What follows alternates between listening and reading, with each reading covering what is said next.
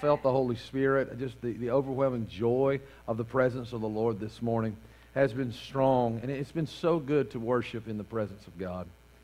I want to talk to you for just a few moments this morning about what God's doing in our church, what He's going to do through our church. We get to share the love of Jesus Christ. That's pretty good. We get to share the love of Christ locally.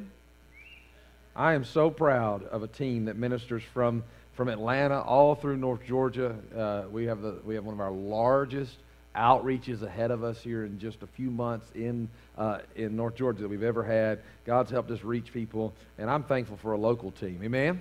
I'm also thankful for a team that goes globally, and we have a group of young people about to go on missions. We have several opportunities for you to go on missions. I'm going to be preaching in Africa in September. I'd love for some of you to go with me. It'd be a great trip for you, but you need to know you're saved before you go to Africa. Straight up, don't come if you're playing games with God. That's not the trip for you. But we're going to go and be ministering there in Ghana. God's going to be doing some amazing things. And when I say missions, a lot of times it's hard to get involved because it seems so far away and costs so much. But in the last couple of years, the Lord has allowed us to engage the city of Atlanta in missions projects. Last year we had over 200 churches get involved in our missions. That's pretty unbelievable. I was excited. 100 of those churches, before we made an opportunity for them to participate in missions, didn't have a missions program, and now they have a missions program. Isn't that exciting? Amen. God's doing some great things. Well, it's that time of year where we release, as a lot of you have known this was coming, our missions opportunity for the year for all of us to get involved. And it's a very simple project, and I'm very excited about what God's going to do. You know, we've done the bikes. Last year we had 148,000. How many remember the 148,000 shoes in the gym? This one little church collected some, and they were like, man, we were worried about the bugs and things that brought in our church. I said, you think you had a few shoes in your church? You should have seen my church. Amen.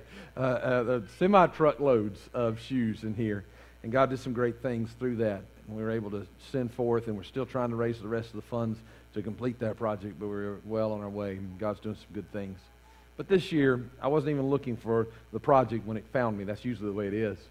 When God grabbed hold of my heart. How many of you have seen those really sad commercials where they say for $1.33 you can feed a child? Yeah. And so for only $30 a month. Well, that's what we're used to hearing. And I know that built into a lot of those is usually a tremendous amount of expenditure for the officials and the corporate execs and the advertising, that commercial price and all. And so when these people stood up and they said, would you like to help me feed a child? And I was there to learn for our missions. I wasn't there to help feed a child, to be honest with you.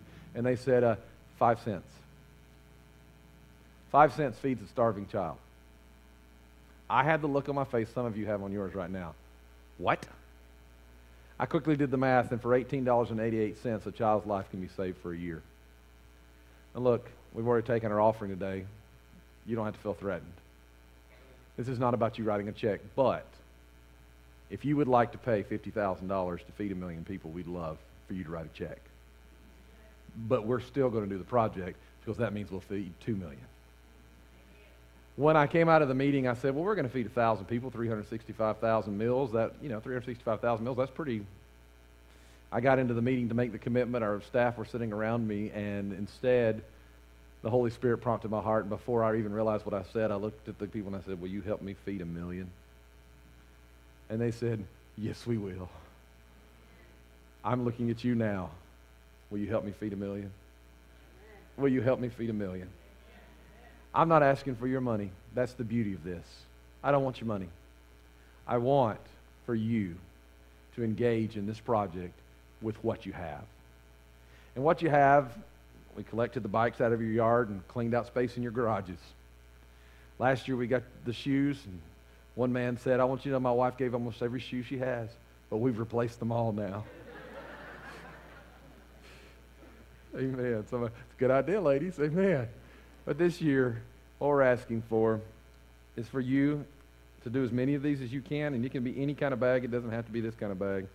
But to take any excess clothing you have, whether it be a purse, a hat, a belt, a shoe, whether it be, I don't care what it is. How many of you have excess clothing around your house? Be honest. You know what? And fill a bag with the extra. This is the kind of clothes I have in my house. I have the clothes that I'm wearing. I have the clothes that I hope I never wear again. And I have the clothes that I dream of getting into. Come on now, amen. Well, I'm going to get honest and get rid of some of the others, amen. But as we get rid of that, one bag of your old clothes. I feel the Holy Spirit. I'm going to preach to you in a moment. Like I said, I have preached so excited all morning that I'm afraid I won't have enough voice for this service. But what I'm saying to you about now is I'm preaching the Word of God whether you realize it or not, because Jesus said when you do it unto the least of these, you do it unto Him. We're going to feed some hungry kids in northern Kenya. We're going to feed them the best meal they're going to have. Anybody around is going to have. They're going to have that meal every day. Matter of fact, we're going to feed not an orphanage, we're going to feed orphanages. And we're going to feed AIDS colonies and share the love of Jesus Christ with them so that they can find hope in the middle of their death sentence. Because God's with us. Now look, this one bag filled with old whatever, clothing, purses, hats, belts, whatever, shoes, underwear, I don't care what it is. Old, clean, dirty, I don't care because I'm not opening the bags. We're selling those to a wholesaler. The money's going to buy the food. But this one bag feeds 55 people. 55 people. My daughter, off her floor, should be able to take care of a whole village. Amen. Amen. Amen. 55 people. She's going to kill me later. Amen. 55 people. Hey, how many of you like the show American Pickers? Anybody like the show American Pickers? That's one of my favorite shows. So this week on spring break, we got away for a few days, and we went there. And it was really exciting. I'm lined up to go in, and I can't afford any of the antiques. That's like he pays a lot for them, but he sells them for a lot more. And but so what everybody there is doing, they're buying the T-shirts. Now the T-shirts were $34 for the T-shirt. $34. Yeah, that's what I said. Yeah, what? $34. $34. I found a T-shirt, but I got it off the clearance rack, like half price almost or whatever. It's significantly less. And I said, well, I can do that. And that went to Mike and Frank's pocket. Well, I have a T-shirt. I don't need to sell you this T-shirt. We have churches begging for these, but I said, no, I got these for War Hill. War Hill's not making a dime. Not a dime off of these. In fact, this project's going to cost our church thousands of dollars, but God's going to move for us. Amen. Yes. If you buy a T-shirt for $20, they're right through that door right after service. $20. This church doesn't get a dime, but 400 people that weren't going to eat. 400 people. I want my whole family to have one of these blue T-shirts. Why? Because I want to know that we're taking what God has given us and we're doing our best with it. How many will agree with me we can feed 1 million? Yeah. Amen. Let's bow our heads. We're going to pray over the Word, then we're going to go to Romans 8. Father, thank you for this day. Thank you for the Holy Spirit. Thank you for the joy of the Lord that is our strength. And I ask you, God, that you're going to open this message to us, but also open this project to us. Father, and as you had even just spoken to me about the part that you gave to me clearly that I have not shared, I will share faithfully. But Lord, I ask you from this project, this Word, where we are today, do your will in our lives. Father, open our eyes that we might see who you want us to be, and we can catch a glimpse of Jesus. In Jesus' name, amen. The Holy Spirit quickened me while I was praying. The one thing I forgot to tell you is I really believe, and these bags, they're going to have them for you right after service. The shirts are available. But I really believe that somebody here, God's got a call on your life. And I believe that this project is going to be one for leaders to be revealed from. There are people here who say, I'll fill a bag, and I thank you for filling a bag. But there are people here who say, I'm going to organize my community to fill a bag. I'm going to organize my job to fill bags. I'm going to change as many lives. What if you said, why don't you make a challenge? What if some of you say, you'll feed 1,000? Some maybe try to feed 10,000. What if you made that determination? You were going to make a radical difference. And I really believe through this time there are going to be leaders emerge in this church. I feel that in my spirit. I felt quickened to come back to this. Leaders are going to emerge. In Jesus' name. All right, I want to bring you a message today called Look Me in the Eyes. If you would, Kristen, would you help me for just a second? I want you to look at someone near you. I want you to look them right in the eyes and say, I'm glad you're here. Would you do that? Don't say it unless you look them in the eyes. Look them right in the eyes and say, I'm glad you're here. Some of us, stop kissing. I didn't say kiss. My goodness. In the earlier service, some of our senior citizens were like, I'm going to go home and look in each other's eyes. I said, don't tell me, don't tell me, don't tell me. Amen. All right. All right. Look me in the eyes. Romans chapter 8, verse number 35. What a powerful question. I feel like so many times when I come into the service, I preach a message that's like a shotgun. It's going to hit everybody. But today I felt like God is specifically after some of you. I believe that some of you are in this place. Some have already heard in the other services, but some are in this place right now. God has sent this message for you. Romans chapter 8, verse number 35, Paul asks a very powerful question that many of us ask. Can anything ever separate us from Christ's love? One young lady in the earlier service heard this message and said that's the verse that she quoted before she went under anesthesia for surgery this week.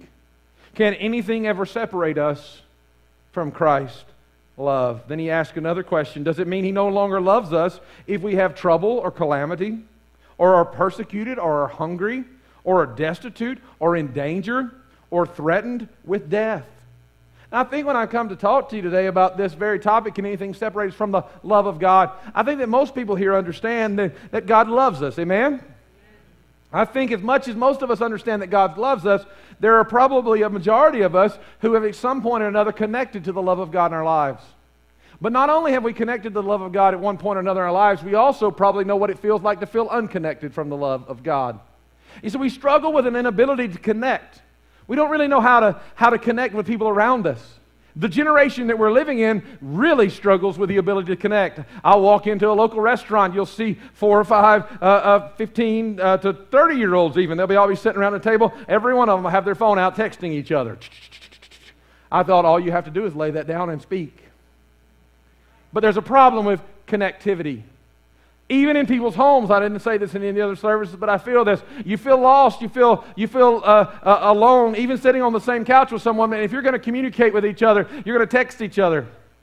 You argue via text. Those things happen via text because the connectability is lost. There's a problem with connectability, and if we have trouble connecting with the people we can see, how much more do we have trouble connecting to a God that we can't see? We don't know how to connect with people. Well, let me just I'm going to try to identify that today, and then I'm going to try to help you learn how to connect with God. But the way that we begin to connect with people, connection begins by eye contact. Get that? Connection begins when you make eye contact. Powerful, powerful tool.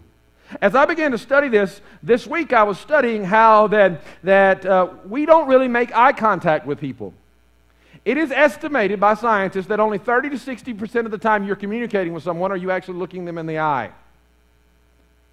And I began to try that. I began to think about as our family sat together and the way we were communicating, the way people were communicating even here this morning. I've watched it. I've studied that a lot of times we're not really looking at each other. They said that a lot of times we look at their nose, we look at their mouth. We most often watch their mouth. We're listening. We're focused in there, but we rarely look into someone's eyes. We rarely take time to make that connection. In 1989, they did a study that concluded that when you bring two people together and they look each other directly in the eyes, it is one of the greatest, if not the greatest, point of connection for all of humanity. When they brought two complete strangers together and allowed them to stare into each other's eyes for 2 minutes, they felt a compassion, they felt a connection that was deep, almost lifelong. When you brought two strangers of the opposite sex together and allowed them to stare into each other's eyes for up to 3 minutes, they would often describe a feeling of passion and deep love that they could not understand because they didn't even know this person. But there was a power in what they were seeing. There was a power in looking into the depth of who the other person was. There was a power in seeing beyond the superficial and seeing them. And most of us spend a whole lot of time putting up walls, putting up things that keep people out because we don't want people to really see who we are. We don't want them to see our pain. We don't want them to see our struggles. We're afraid if they see our questions, they'll think we're not spiritual somehow. And we put up all of these walls, and these walls keep people away from us. They keep people out because we don't want anybody to really see who we are. But when you learn to look at someone, and you see them, connection is made. When you're in love, words aren't necessary. You get lost in each other's eyes. Can I get an amen? That moment when you have seen each other so deeply that there is no turning back. The connection is made. That moment is called the point of no return. The point of no return. Now, if I was talking to you in the concept of space and things that happen in space, this moment is mirrored when the gravitational pull becomes so great that it is impossible to escape. The most obvious example of this is the black hole. And a black hole is a celestial object so massive that light can only enter, but it never exits its gravitational field. The escape velocity of the black hole is greater than the speed of light.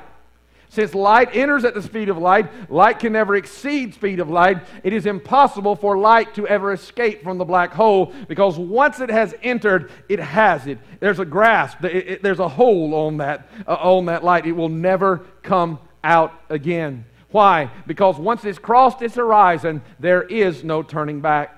It is my great joy today to preach to you about the love of God.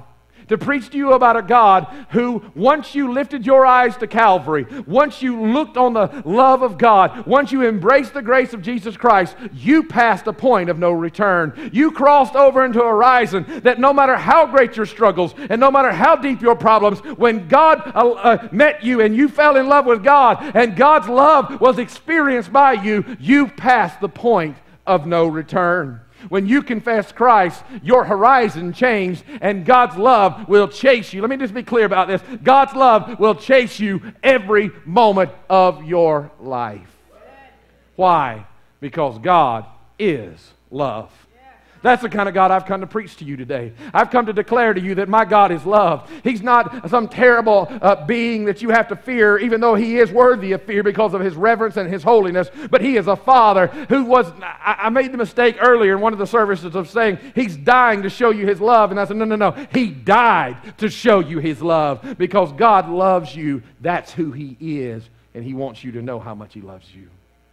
When you realize that God is love, you'll know that nothing pulls stronger or longer than God's love. Once you have tasted of God's love, you have passed into the place of no return. God's love is freely given, but so many struggle to experience God's love because they have the messed up concepts of what love is. Many think love leaves me. Many think love uses me.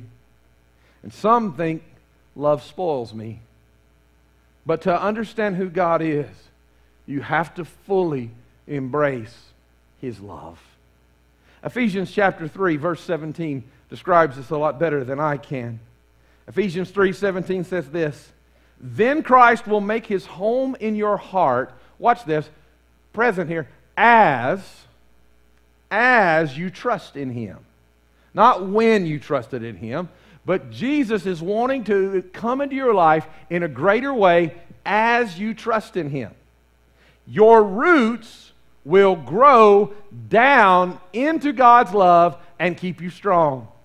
That when you cross over into the depth of who God is, when you begin to trust Christ, when you begin to walk Christ, the Scripture says that as you open different areas of your life to Him, that you are going to begin to grow and you're going to begin to know God's love in a greater way.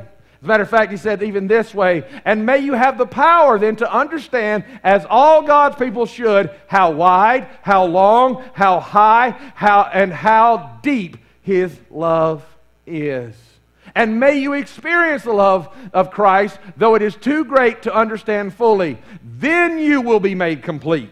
Listen to this. "With all the fullness of life and power that comes from God." You see, some of us, we've been trying to do better. We've been trying to earn God's love. We've been trying to figure out why God doesn't love us. And the Word very plainly says, stop trying to earn God's love and start trusting God. And as you trust God in the love that He's showing you, you're going to realize that when you open up your heart to God, you don't get hurt.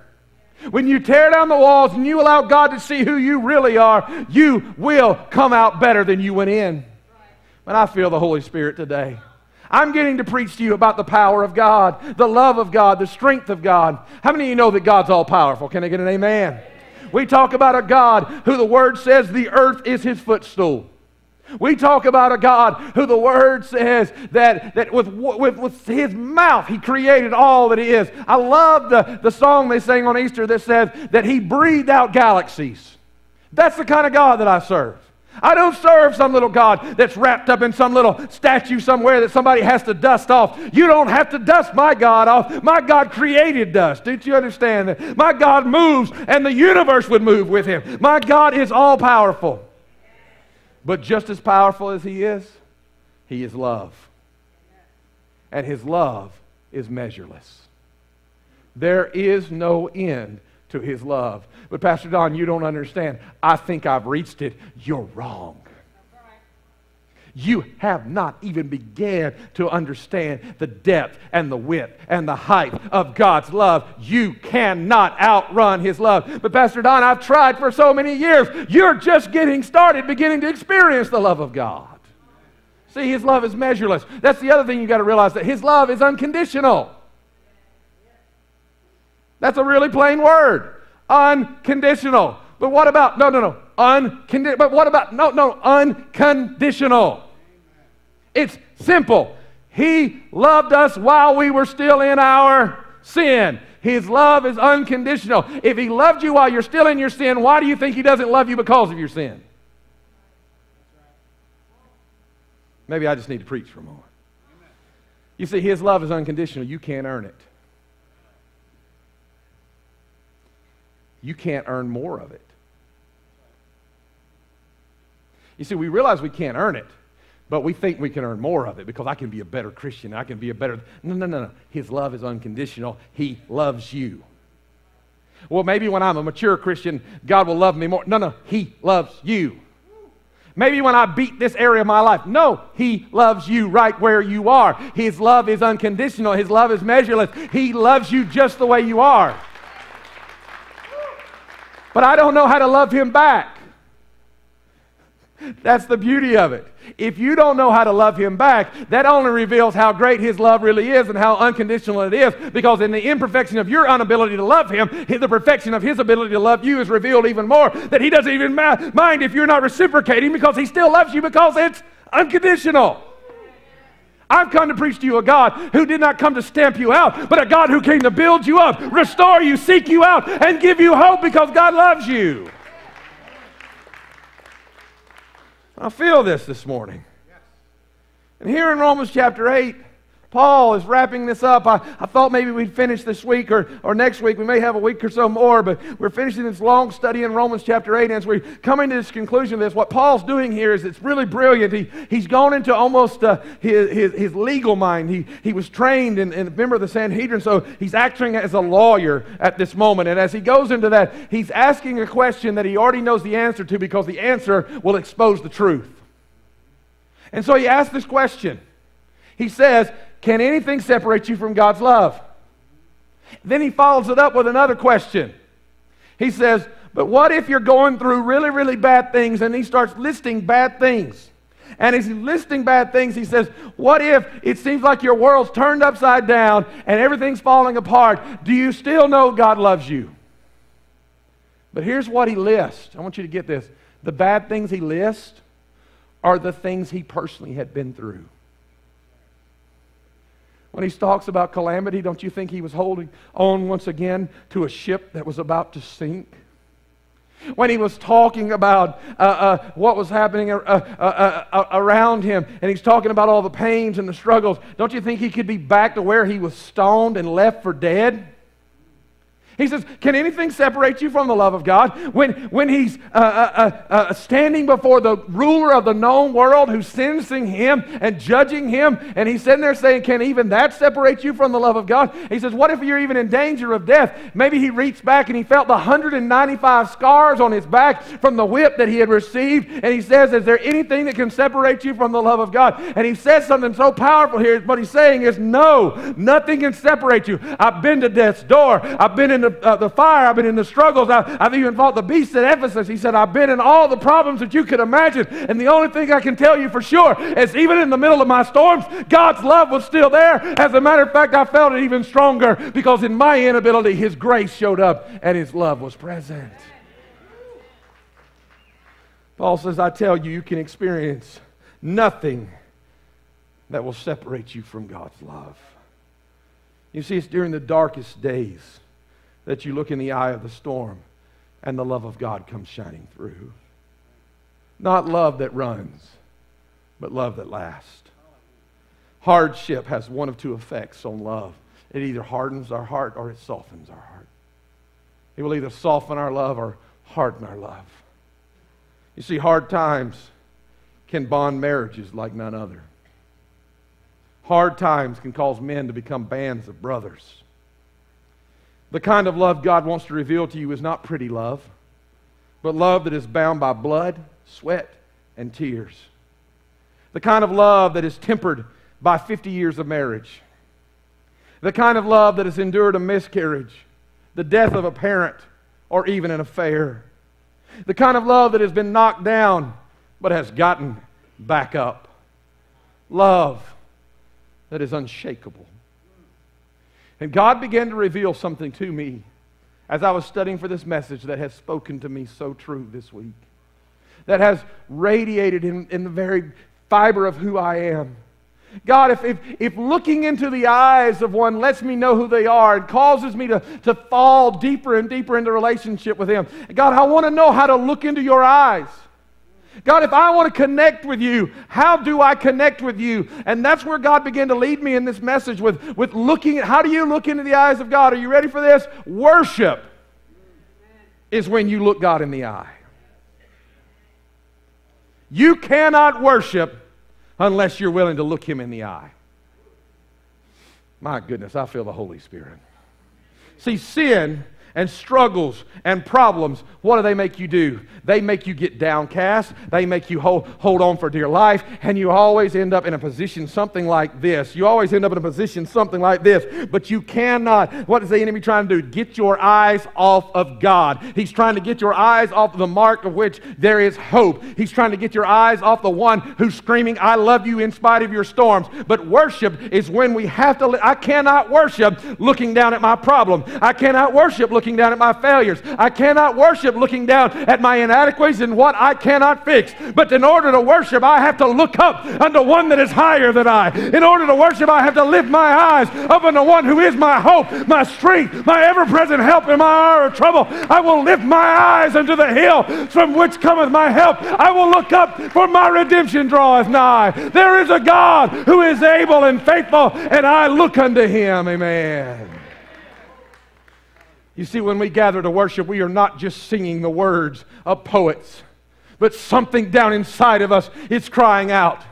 It hit me like a bolt of lightning standing here earlier. When you're facing sin and you don't know what to do, what do? We run and we hide and we get down and we go, help me, help me, help me, help me. What would happen different instead of looking at the sin and looking at our own failures if we were to plant our feet and begin to declare, you're greater than this sin. You're more precious than what I'm desiring of the world. I have tasted of the Lord and He is good, and I will not succumb to the temptation that's after me. Amen.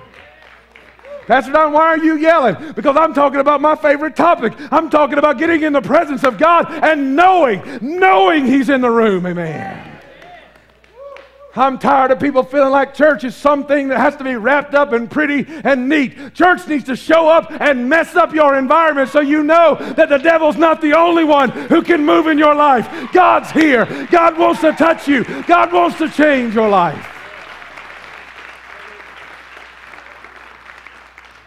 When the people in the study in the beginning looked at each other, they said for the first 30 seconds it was awkward. I mean, just go stare at some random stranger. Awkward. It's hard enough to make eye contact with people you love, right? It's awkward. But what happens after a moment? Sorry, you're in the hot zone. What happens after a moment? You don't only see just that awkwardness. They said after about 30 seconds, something changed. They said that you started seeing, he can't let me now, come on, amen. That you started seeing the color, the little wrinkle, the tiredness. You started seeing their story. After just a moment, it was just a glimpse of their story. The Bible says the eyes are the lamp or the light of the soul. They reveal what's inside of you. that for just a moment you felt like you knew them. Am I making sense to anybody? You felt like you knew them. Why? Because if you were looking in my eyes, you're going to see the wrinkles. You're going to see a little scar from where I was dropped as a baby. You're going to see part of my story. I feel the Holy Spirit, what I'm about to say to you, but when I lift my eyes in worship and I lift my voice, He sees my wrinkles. He sees my scars. He knows my history, but He takes me just the way I am.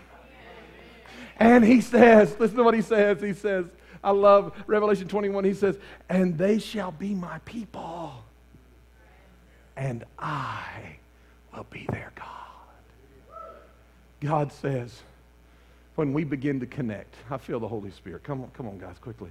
When we begin to connect, somebody come play.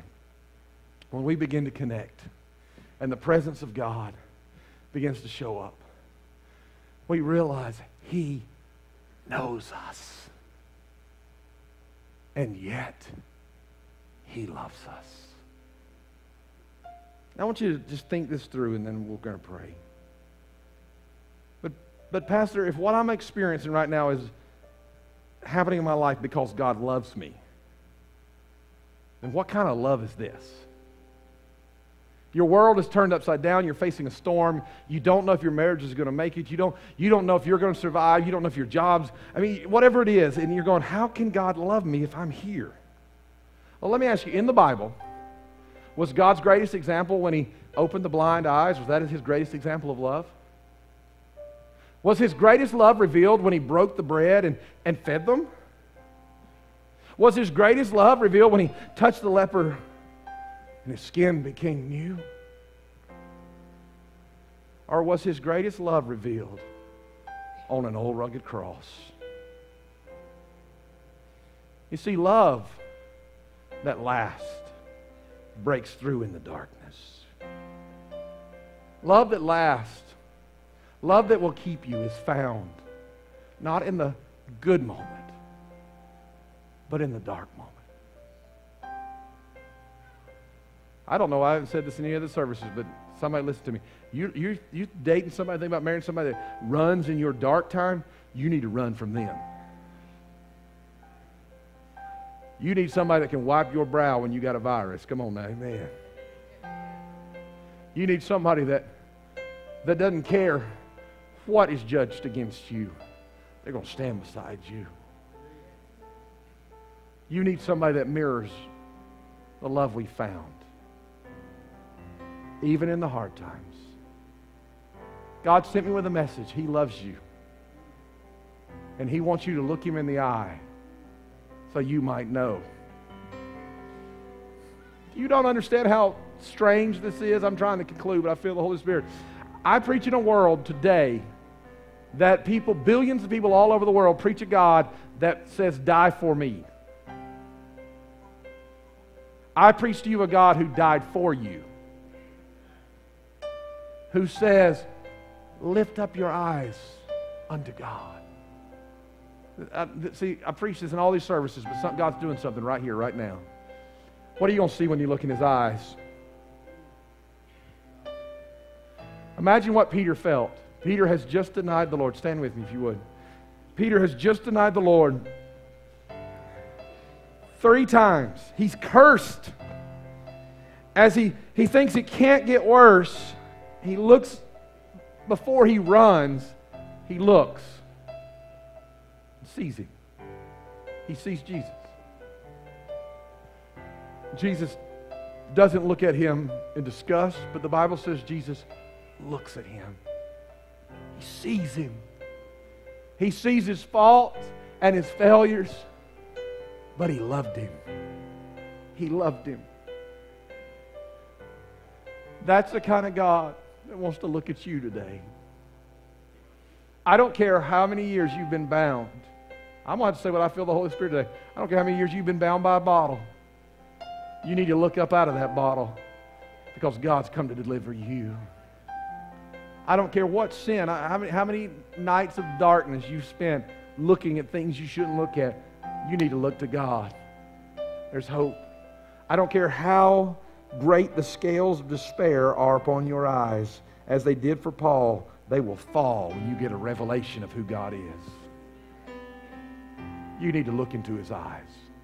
Would you bow your heads with me for just a moment? I know I've been excited this morning, and I am not ashamed. I have had the distinct honor of preaching the love of God. I get to speak truth to a generation that is hearing the lie of the devil.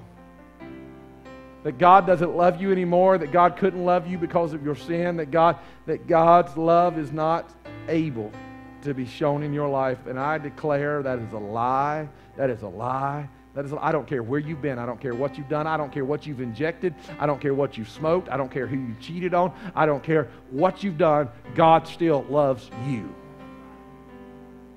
And He wants to forgive you.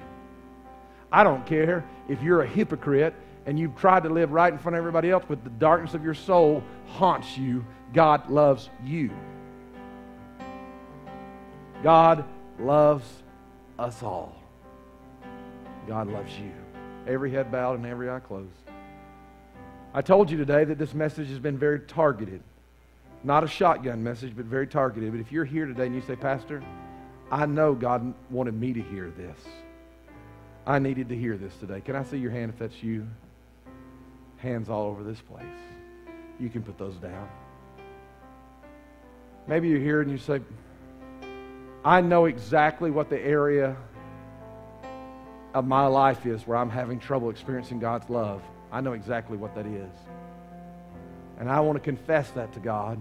And I want to invite Him to come into that area and change my life. If that's you, can I see your hand right where you are? Yeah. Thank you. Just like these have raised their hand, there are people here today. And this is the first time the Holy Spirit's led me to ask this in all these services. There are worshipers who have not looked into His eyes like they should have lately. And you want to confess that. And you want to make a commitment to search out your Heavenly Father like never before. Can I see your hands if that's you? Thank you. Thank you. Thank you. Put those down. I didn't embarrass any of these. But now I want to ask one last group, and I'm not going to embarrass you either. If you're here and you say, Pastor, I don't really know God's love because I've never surrendered my heart to Jesus Christ. Maybe you prayed a prayer, but you know that's so far away from where you are right now. And you want to know Jesus. You want to know Christ. If that's you, with everybody praying, nobody looking around, this is your moment. The Bible says if you will confess with your mouth that Jesus Christ is Lord and believe that God raised Him from the dead, your life would be changed for all eternity. And if that's you today and you want to surrender your life completely to Christ, can I see your hand right where you are? Just hold it up high. This is your day to give your life to Jesus. Thank you, sir. Is there another? Today. Thank you, sir. Is there another? Who would join with these two men today and say, this day I will give my life completely to Christ. This day I want to surrender and know Jesus with all my heart and my soul. I want you to join hands with someone near you if you would. If no one's near you, you don't have to step out from where you are. But we're going to pray a prayer of faith. Somebody prayed it with us, then I'm going to pray for all these others that have raised their hands. We're going to pray a prayer of faith with these men today who've said, today's the day I'm giving my life to Jesus. The Bible says that we confess Him with our mouth and believe in our heart that we would be born again. Let's make that prayer of confession now. Pray with me. Jesus, by faith, I believe your promise. Now, I confess I am a sinner and I need a Savior. I believe you died for me. I believe you are alive. And in Jesus' name, I receive God's grace and forgiveness. In Jesus' name, I declare God is my Father. Heaven is my home. Jesus is my Savior. Father, I pray for these that have prayed this prayer for the first time today. Lord, I pray that you're going to settle this in their hearts and their lives. Father, let them know you with all that they are. Let them know you from just the very fabric of their being. God, I ask you, by grace and by your Spirit, that you, living God, I declare that again, you, living God, will show your favor upon their lives. Father, now, in Jesus' name, for these who've said there are areas of their life that they need to surrender to you in. Father, open your love to them. As they open their eyes to you in hope and faith, God, open your love to them like never before. Allow them to see you in your grace and your goodness. Church, would you join me now? Would you lift your hands in this place? Father, we declare there is none like our God. You are our rock, our fortress, our ever-present help in our day of trouble. There is nowhere we can go that you cannot rescue us. There is no bondage too deep, no struggle too rough, no attack too forceful that the hand of God cannot deliver. For nothing shall separate us from the love of God in Christ Jesus. In Jesus' name, amen and amen. Come on, give God some praise. In Jesus' name.